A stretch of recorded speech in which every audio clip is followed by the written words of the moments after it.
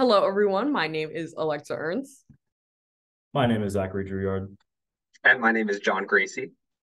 and today we will be presenting our model formula for success and sharing the modeling process we followed for problem C of this year's semi-ode challenge.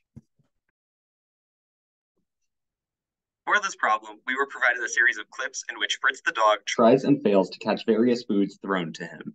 From these clips, we created a differential equations model that tracks the motion of food as a projectile object and relates it to Fritz's motion as he jumps up to intercept it.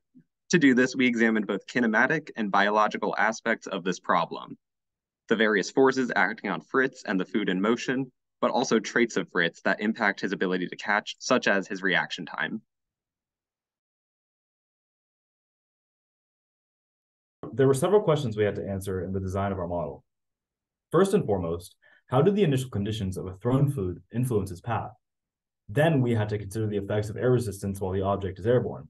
To answer how air resistance influences projectile motion, we used 3D models of certain foods that were thrown at Fritz and estimated their drag coefficients. An overarching question we sought to answer was whether Fritz's inability to catch was due to human or canine error.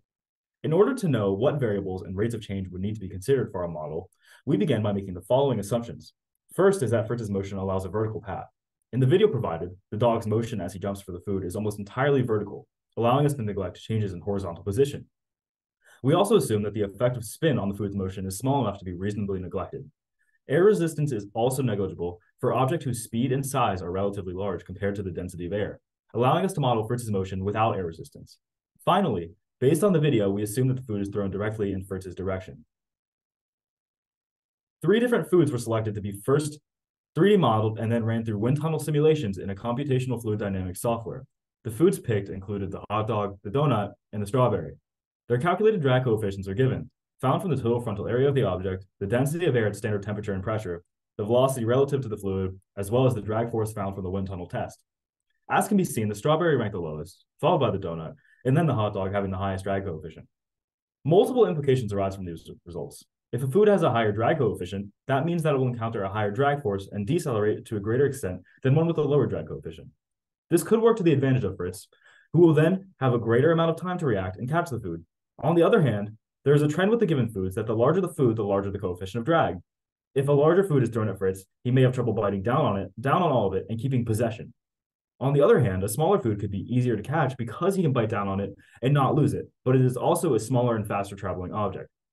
The answer to what food is optimal in this case for Fritz is to catch is not so cut and dry, and a balance must be struck between food size and food speed of travel. To tailor our model to Fritz, we utilized video analysis to come up with a fixed reaction time for the dog, as well as a fixed value for the initial angle and velocity of the food. We selected 3 different clips from the video. Reaction time was found by counting the number of frames that it takes for Fritz to begin his motion up toward the food, then dividing this by the frame rate and the slow motion speed of the recording. Fritz's initial velocity was found by timing the dog's entire jump, then substituting that value of time into the equation for vertical position of a projectile and solving for V0. The initial velocity of the food was found using a simple distance over time formula, for which we estimated the height of each food so that we would have a measurable distance for our calculation. All 3 of these calculations were done for all 3 selected video clips, and the mean value of each was used in our model. For this problem, we used 2 different differential equations to model the relationship between the path of food and the path of Fritz. For the first model, we compared time and height in order to factor in reaction time to the differential equation, which compared to the model you'll see later, which looks at the position of X and the position of Y. For this model, we based it off of a mechanics kinematics projectile motion equation. However, we only looked at it in the Y direction since we wanted to have time as a dependent variable, and because based on the Fritz catching compilations, he didn't move a lot in the videos in the X directions, so we were able to neglect that variable. So if you look at the variables here, we have the second derivative of Y, which is vertical acceleration, first derivative, which is vertical velocity of the object, and then the vertical position of the object. And then our constants, we have A representing the cross-sectional area of the objects, the density of fluid in which the object is moving, the mass of the object, the acceleration due to gravity, and the drag coefficient. And those are the factors that go into this differential equation. And then for Fritz's motion, our equation is the standard kinematics equation for vertical position of a projectile object. but we had to account for a time delay due to Fritz's reaction time. To incorporate this, t minus 0.188 was substituted for t, representing the 0.188 second duration that passes as Fritz reacts to the food being thrown to him.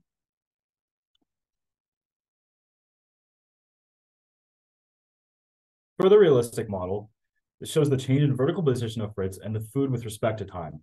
From this model, we can use the position equations of projectile motion to infer the horizontal position at which Fritz and the food cross path vertically. In this model, we see that Fritz spends very little time in close proximity to the food. This means he has very little time to catch the food, which explains his low success rate. Based on Fritz's jumps from the compilation, we know that he jumps almost straight up and down and doesn't move much in the x directions. For an optimized model, the parameters of Fritz's jump will be fixed such that Fritz follows a path most similar to that of the projectile food. That is, his launch angle will be as close as possible to the angle the food makes with the ground as its path reaches an end. We estimate this angle to be in the 45 to 50 degree range based on the videos. Our team tested various values for each initial condition and concluded that these values make for the best possible jump in order for Fritz to catch the food. All parameters for the food here were fixed, save for drag coefficient, and we find that depending on drag coefficient, Fritz would have the most success with an initial velocity between 3.5 and 4 meters per second, and an initial angle between 47 and 53 degrees.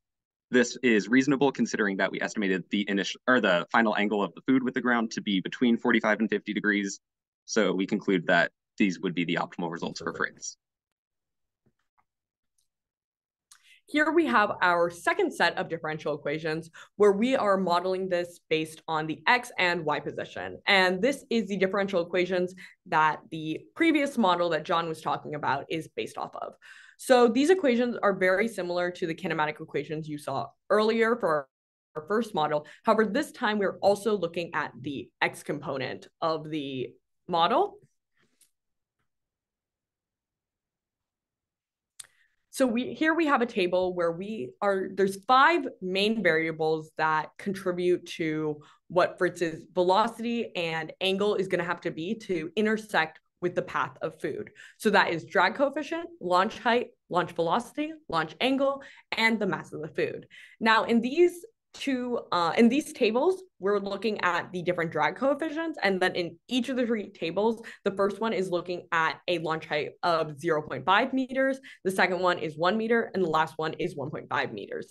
Now, what we found for the launch angle is that 45 is about the perfect launch angle for it to be thrown at, because 30, it's going to be Fritz is unable to intersect the path of food. And then at 80, he's also unable to intersect the path of food. So when it comes to his velocity, you'll see that as the drag coefficient increases, so does Fritz's angle he has to jump at, as well as for the launch height, he's going to have to jump at a bigger angle when the launch height increases. And here you can see a snippet of our code. All of the models were made in Python. And here, basically what is happening is you can input all of these different parameters that contributes to the angle and velocity that Fritz needs to jump at. It takes this and finds the velocity and the position of the food. And then from there, it is able to solve the ordinary differential equations. Now, in terms of structural limitations, first, this model does not account for the motion of Fritz's head outside of the plane of his owner throwing the food. While it is useful to reduce Fritz and the food to 2 dimensions, it does eliminate some complexity, which could be useful in more accurately modeling the situation. When the food is thrown more sideways relative to Fritz, there is an additional degree of difficulty added where Fritz must pivot his body that is not accounted for in this model. On top of this, multiple values were taken from a frame-by-frame analysis of the video, which is, of course, a limited perspective and cannot be as accurate as having physical measurements. In the future, we would also look to incorporate a third axis into our motion model, making it 3-dimensional, which would allow for a more accurate simulation of motion. And lastly, we would just like to say a big thank you to our coach, Seth, and to the judges for their time commitment. We appreciate you taking the time. Have a nice day.